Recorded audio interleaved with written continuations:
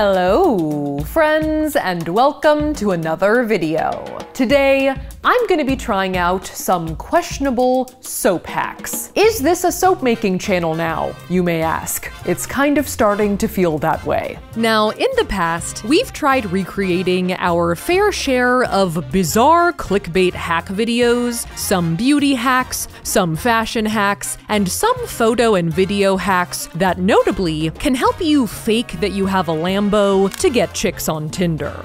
Gotcha. With overall pretty mediocre results. Hey, that wasn't so bad. And since then, though many bizarre hacks have come and gone, like the jean leg chair, the human hair eyeshadow brush, and the fixing a broken plate with milk, nothing has made me want to dive back into the hack world quite like these soaps. Cute, yummy looking, forbidden food soap. Now, as some of you may know, I've been drawn into the soap-making world from my natural and overpowering desire to buy and smell fancy bath stuff. And I have in the past attempted to follow 2 different soap art tutorials where I made cold processed soap from scratch. It looks like an amateur Yogurtland experiment. Okay. But it's not a fail. And one thing that's pretty notable about soap making is that there are a lot of steps. And though it can be really fun, it's not really known for being easy.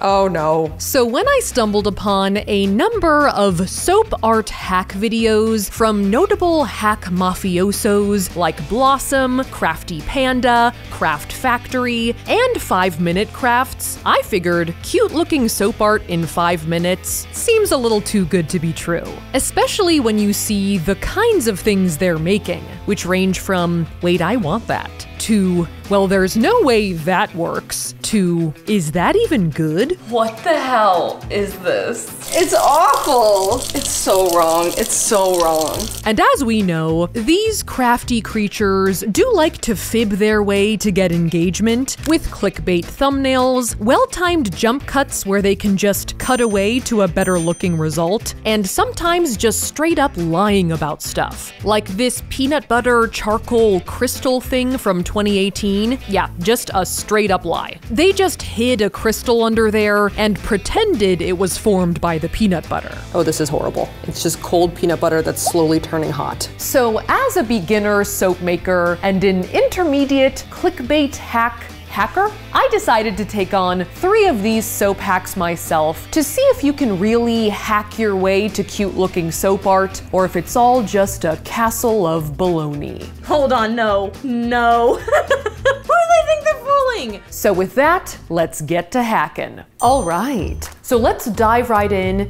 to hack number 1. Now this first hack comes courtesy of this Blossom video, though versions of it are seen in other videos as well. And in it, they show us how to transform a bar of soap into a cloud. Basically what you do is you take a bar of ivory soap and you put it in the microwave, and that's it. And basically it sort of does like a CD and explodes. What?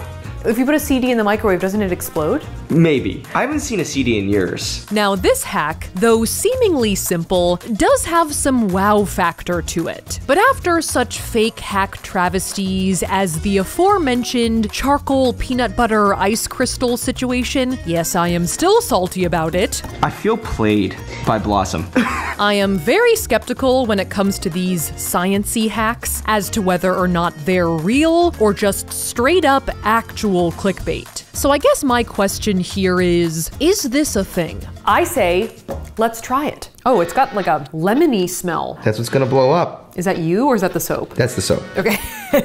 Now they don't say for how long you should put the ivory soap in the microwave. Pop it. Pop. Lock and drop it. They pretty much give us no details at all. You guys will notice this as a theme throughout these soap hacks. But there are not a lot of specific instructions or measurements anywhere, which makes our life a lot harder. So I'm gonna guess 30 seconds. Okay. I just feel like longer than that might be dangerous for a first try, but I feel like shorter than that might not do anything. Oh, here we go. Now at first, there was not much action going on in the ol' MW. Okay, something happening? But then, as the temperature rose... Oh my god. Whoa! Whoa! Oh! It's happening! We saw the beginnings of a cloud bursting forth. Oh my god, and it's pungent. Oh my god. Oh my god, this is actually working. Oh my god. It's like the blob. Oh my god, it stinks over here. Yep, and voila. But though we got something to happen, Ew. clearly 30 seconds was not enough time for the soap to really do its thing. It looks like it was wrapped in toilet paper and then dunked in the toilet. Yeah, I got TP'd. Is it hot? I don't know, touch it. Oh yeah, it's weird. It's kind of fluffy. Oh, it is kind of like, almost like a warm brownie. So after scraping it off of our microwave, Oh no. Oh no. Oh no. Why did I clean this microwave again?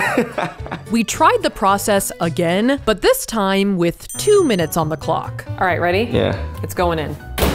Now, after doing some research, it seems like the trick behind this hack is that you have to use ivory soap specifically. Oh, it's happening. It's alive. It's happening. Because ivory soap has air pumped into it during the manufacturing process. Oh wow. It looks like cauliflower. So when it's microwaved, the soap itself becomes soft and pliable, and the air inside the bar expands. Oh my god, Wait, can we Tyler. just address how big it's gotten all of a sudden? Oh my god, it just got really big. So Blossom was not full of BS on this one. Wait, what? What? Wait, what? This is actually a thing, Because what are we at? Wait, is it still going? We still have a whole minute left. Leave it in there. but it's more of a simple science experiment than a hack. Man, that looks bulbous. It's really asymmetric also. Yeah, no, one side has just got all the booty. Meant to demonstrate how when you heat a gas, it will expand. Okay.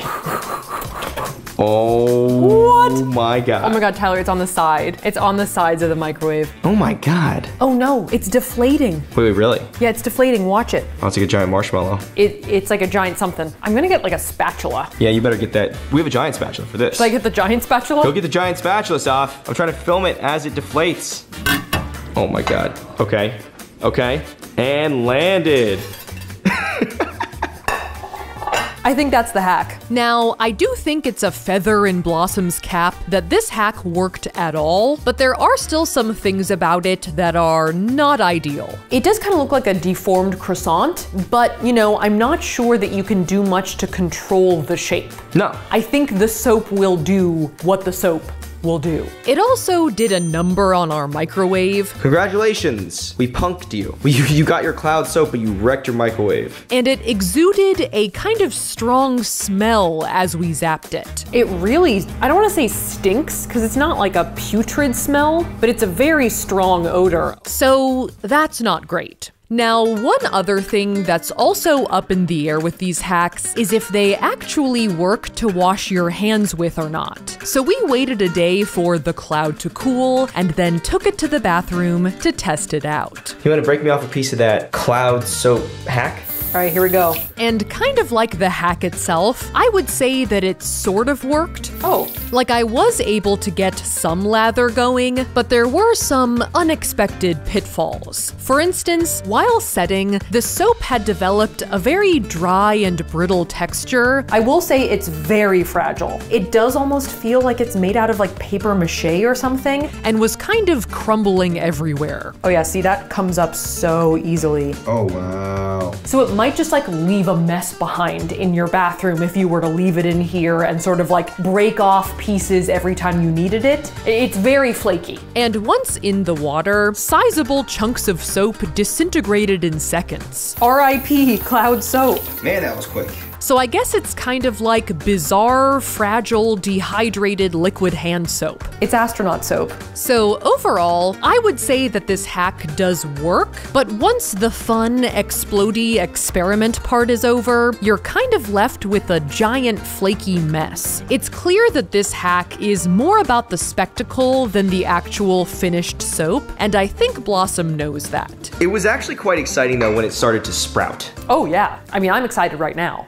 All right, so with that, we're on to hack number 2, the gummy bear soap hack. also from the same Blossom video. And the way this hack works is you add some dish soap, some gelatin, and some water into a bowl, then mix, pour, refrigerate, and boom, gummies. Now, jelly soap is a thing, like Lush sells it, and people do make it, so I know that this result is possible. And this gummy bear soap hack is everywhere, as a lot of these hackers have copied each other and made videos about it. So my question here is, could it really be this easy to produce a cute, jiggly, and desirable result? I guess we'll find out. So basically the first step is dish soap. And you just squirt like sort of 4 rounds of dish soap, right? 4? Now, like the last hack, this hack is very unspecific about the amounts of things. They do a little bit of a Blossom jump cut, so like it's not clear how many swirls they do, but I'm gonna go with 4 or 5. Oh, wow, it just went. Okay, ready? Yeah. I guess it probably looks cooler to just squirt some dish soap in rather than actually measure it out. Hopefully that's enough. But it definitely causes some confusion, like with the gelatin here. Tyler did go through this video frame by frame to try and figure out like how much of each thing they were using, and we think, based on the relative size of the measuring cup to their hand, that it is 1 tablespoon. Yes, Makes sense. our best bet. There we go. Incoming. Oh yeah. And then finally, they add the water. Now, they kind of just put 2 cups of water in, and we think it's 2 cups because of the same freeze frame method I mentioned earlier. We're pretty sure it's 2 cups. I'm actually very sure. We're very sure. Yeah, I enhanced that bitch. But something deep in my lizard brain told me that, like, when you're making Jell-O, you need boiling water. I guess they don't explicitly say their water is not boiling, But it's not like it's steaming or bubbling or seems warm whatsoever. It just seems like a normal 2 cups of water. So I'm a little nervous that that won't make Jell-O, but you know, for the sake of this experiment, we are going to follow their instructions. Okay, and boom. And just see what happens. So per their tutorial, we mixed it all together and then poured. This is the gummy destiny. For some reason, these guys remind me of the little green guys from Toy Story. The claw. The bowl. Okay, so I guess that's how you do it. Now, I'm gonna stick these guys in the fridge. Okay, all right, I'm coming. All right, welcome to Booty Town. Welcome to Booty Town. And then let them cool in there overnight. And then we will check back in and see if we made some gummy soaps. Spoiler alert, things did not go well for us. Yeah, I don't know.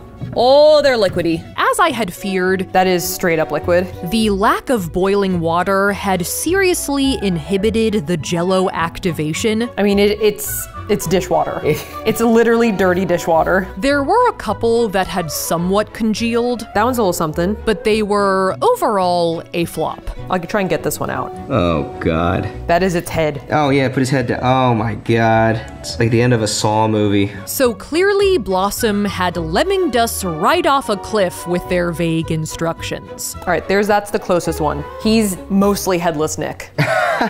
So the first issue I wanted to address was the obvious not boiling water, which it seems like, per the internet, you do actually need. My lizard brain did have something to say. So I found a DIY jelly soap recipe online that seemed pretty similar to the spirit of the original hack. And it called for 1 tablespoon of gelatin, 2 cups of boiling water, and 1 cup of soap. Ooh. Which I think is a lot more dish soap than I was using previously. But unfortunately for us, these did not turn out so good. Oh, hold on. Maybe? Yeah. Maybe. All right, this is what we got. It's pretty mangled. They were more solid, It's definitely not just liquid, which is good. That's a good thing. That's a win. but they were very weak He can't sit up like in the video. Yeah, no, he definitely can't stand on his own. and very sticky. He's now stuck to the cutting board. Are you serious? Yeah, he's completely stuck. Now, after trying to figure out where we went wrong, I realized the jelly soap recipe we had been following actually recommended a cup of liquid hand soap or body wash, rather than the Blossom recommended dish soap. I feel like I just got slimed. And at the time, I didn't think it would make a difference, Feel my hand. Ew. but it clearly did. I think dish soap is soapier, right? Yes. It's like more concentrated. Yeah. So clearly that didn't help us here. I think that's why this is so sticky. Do you want a high five? No. A hug? A handshake? I think I'll pass. Oh! Ah! So as a third attempt, we reverted back to Blossom's original recipe, using the measurements that we had guessed in attempt number 1, but just using boiling water instead. And after sticking those in the fridge overnight, we were finally rewarded with some not too sticky, not totally liquid gummies. He's gonna backflip. And will he stick the landing? Yeah! Dude! He's okay. Dude! He's not quite structurally sound enough to like sit up on his own. Okay. He's a very devout bear, but he's not sticking to the cutting board, and he is sort of blue. So they weren't quite video level gummies, but they were the best we got. The hack really emphasized almost a jiggle when you drop them, which I don't know how they're achieving. A stand and jiggle. Yeah, it was almost like Night of the Roxbury. Also, the feet kept tearing off. Yeah, they're all feetless. Oh, I'm the foot destroyer. I don't really know what's going on here. Pouring out for the feet. Now, even though our final jellies were a little messed up, All right, that one had both feet, but its head is sawed in half. we took them to the bathroom for a hand wash test. Lather me up. All right, ready? Yeah. Here we go. He's going under. Which, to be honest, wasn't great Oh, he's very slippery. because the bear instantly got really slick and slimy, and it wasn't really sudsing at all. I'm going actually kind of hard right now. There might be a little bit of soap on my hand. It's not like completely soap-free, but it's more of a film than a lather. So it was kind of like rubbing a slightly soapy bit of phlegm. I think I rubbed his features off. Looks like I snotted in my hand.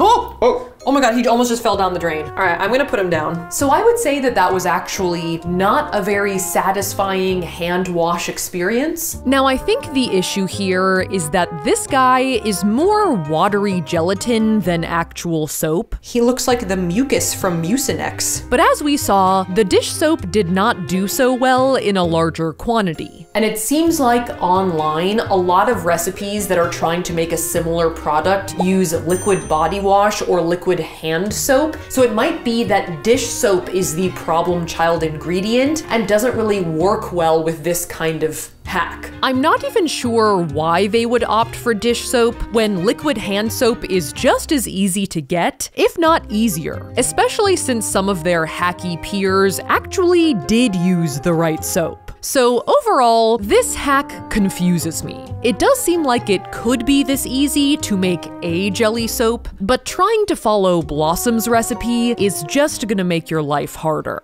So with that nightmare behind us, we're gonna forge ahead to our next hack. And our third hack is a soap cinnamon roll hack. Also from our frenemy Blossom. Now, this cinnamon roll was actually one of the first soap hacks that caught my eye, as I thought it seemed both cute and fun, and I feel like it represents a large portion of these soap hacks that try and emulate realistic foodstuffs, kind of like forbidden food. The other notable aspect of this hack is that it seems pretty complex. Like, I would call it more of a lengthy craft that requires some artistic ability and not a hack. Basically, we melt down like some quantity of white melt and pour soap base. Then we add some gold soap coloring, a little bit of cinnamon, a little bit of vanilla essential oil, which I don't think exists. I have vanilla oil and vanilla fragrance oil, but I think essential oil like means something specific, and I don't think that that happens with a vanilla bean, but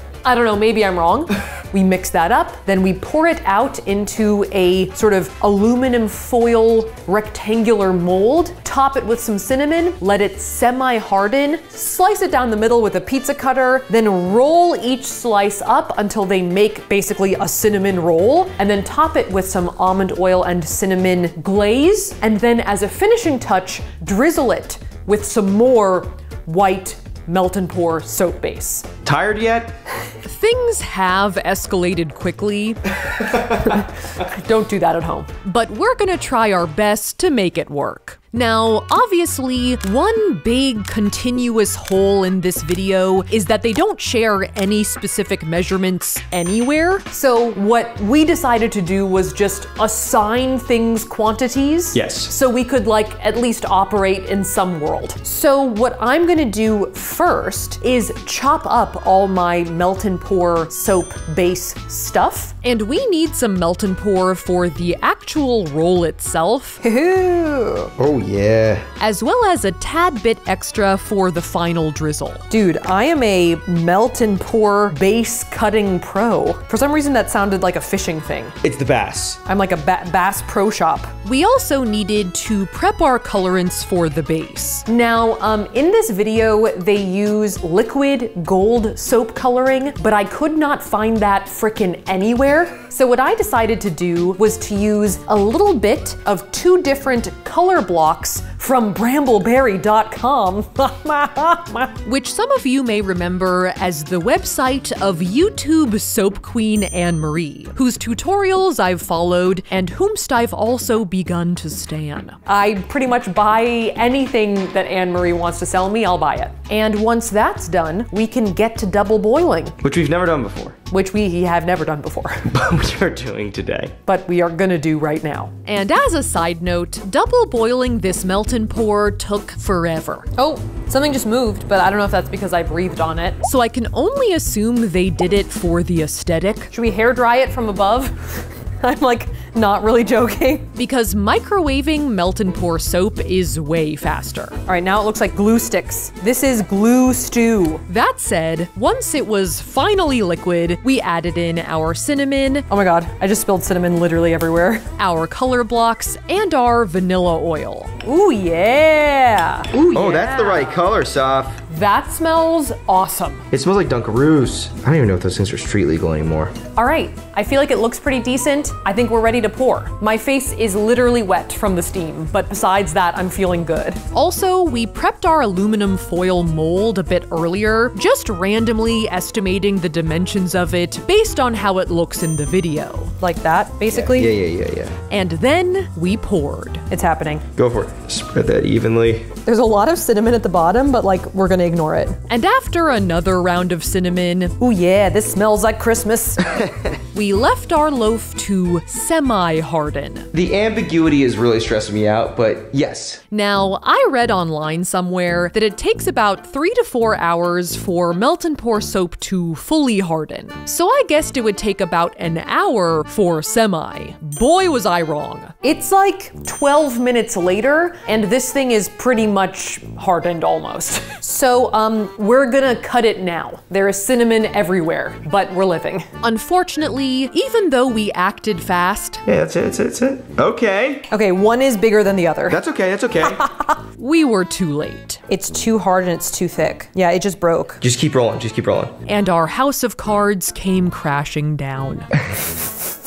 There's no way that's right. That's so wrong. It's broken in 2 spots and it's unraveling. It seems like our dough was way too thick to make a cute bun, They look like sandwich rolls from Vaughn's. They look like slabs of bacon. They look like meat. and we had definitely waited too long after pouring to cut and roll. See, this thing is still freaking warm. They wanted us to go fast. But I didn't know that. They said wait until semi-hardened. Those bastards. Those bastards. So for a second attempt at this hack, we decided to, 1, melt in the microwave in the name of speed, Looks good. Yeah, let's do it. Milky? It's milky. Let's go. 2, make a longer mold so our dough would be thinner, Yeah.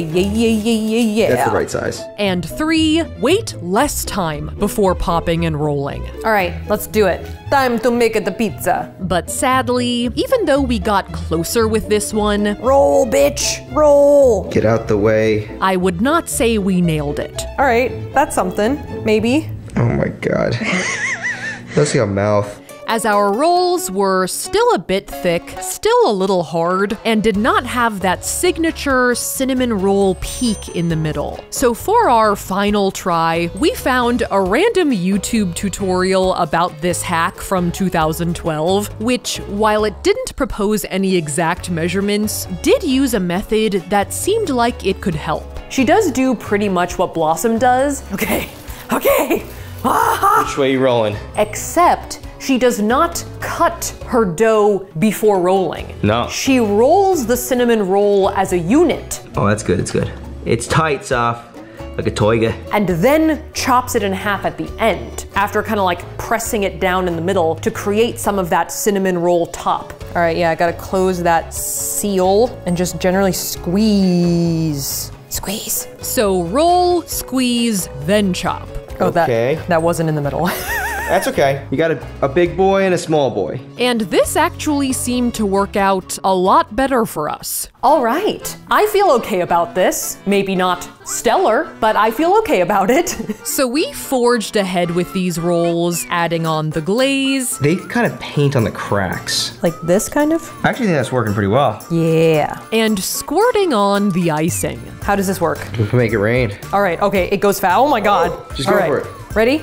It's happening. And this happened fast. That was fast, man. Give me one more little cursey bus. I'm gonna get an over-the-shoulder shot. I could do one more. Oh yeah. Now those look delicious. Let's get real. So I guess finally, after a few tries and some alterations to Blossom's technique, we ended up with some okay looking cinnamon rolls. All right. So we've let our cinnamon rolls sit for a day. So now we're gonna try and wash our hands with them. All right, ready?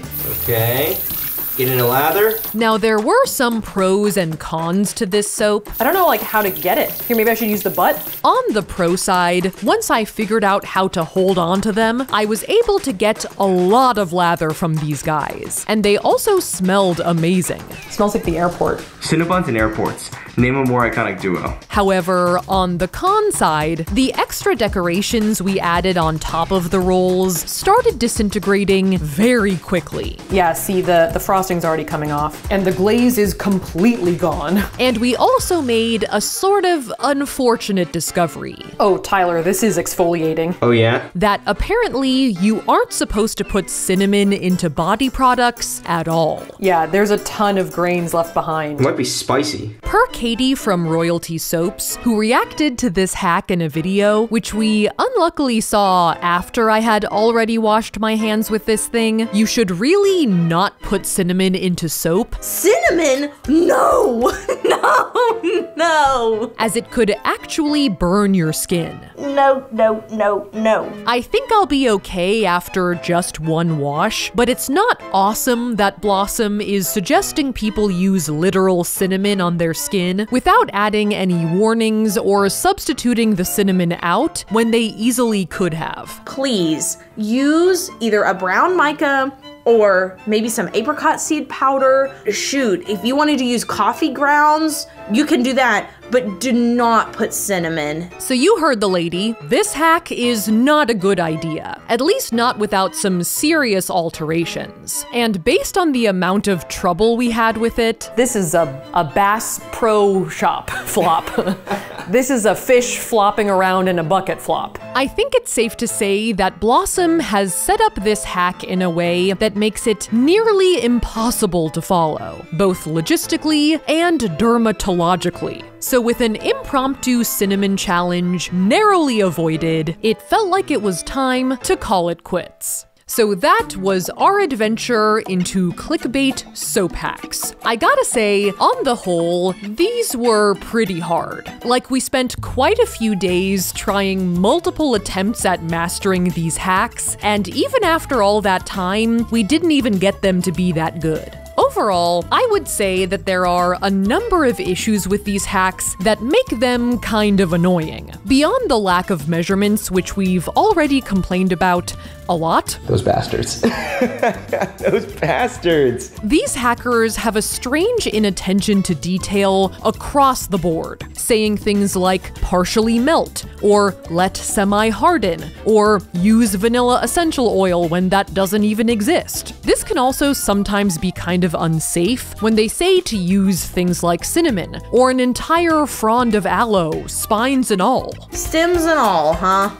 Okay.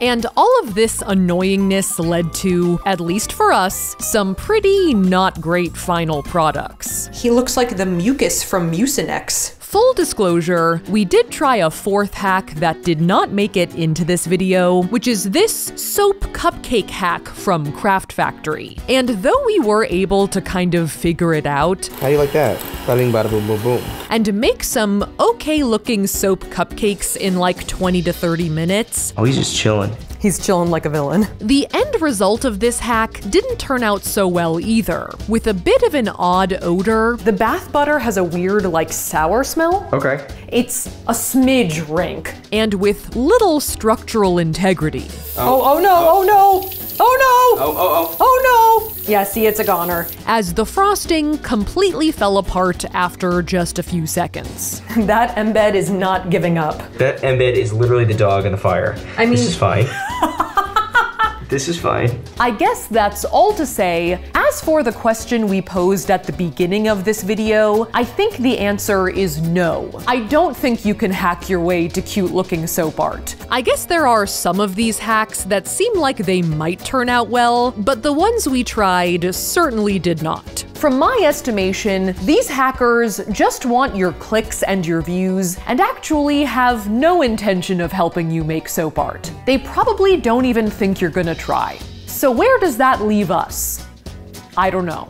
I guess with 3 crappy soaps and pretty clean hands. Thank you guys so much for watching. If you liked that video, make sure to smash that like button and also that subscribe button in case you want to see more videos like this. Here's my Instagram if you guys want to check that out. We post all kinds of updates there in between videos. And with that, I will see you guys next time.